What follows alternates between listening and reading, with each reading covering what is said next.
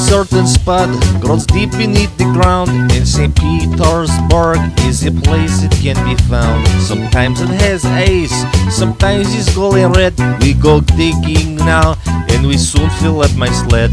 We season each piece up with special spices. We cook them up in boiling oil. The green and black chunks not fit for drinking vices. They fertilize the soil.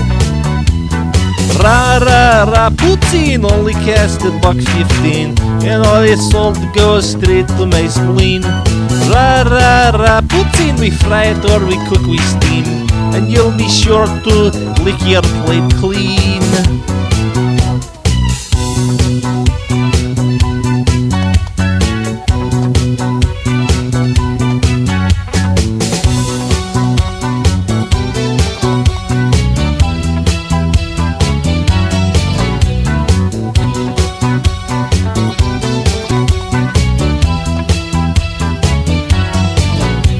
And on the Russian land, just out behind our car, is a herd of goats, and the leader's name is Czar.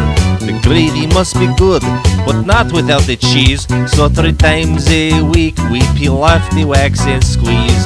The queen of goats, she always was a squealer, crying out when milk would run. Her specialty was the ultimate congealer. You really must try some.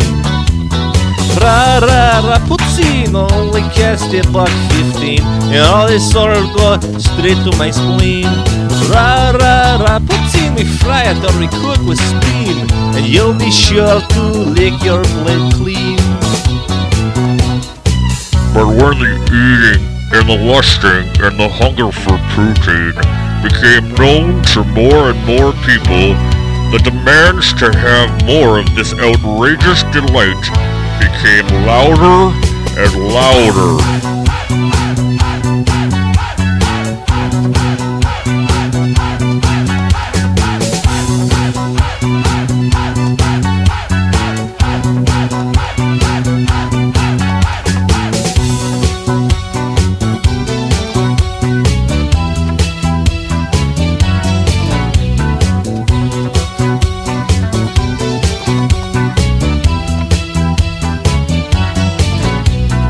Manna from the goat was not made by companies, so they laid this bag. Don't you try to do it, please.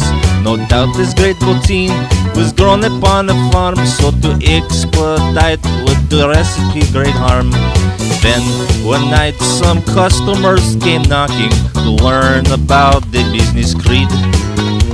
They thought they'd really get this body rocking in the name of greed. Rah Poutine, newest taste upon the scene. They tried to put it onto the line. Rah Poutine, lovingly made by hand routine. They turned the business into a crime. Rah Poutine, salted grease, well it's not lean, but it ensured some people were fed. Rah Poutine made with unpasteurized cream. Now try to get this song out of your head.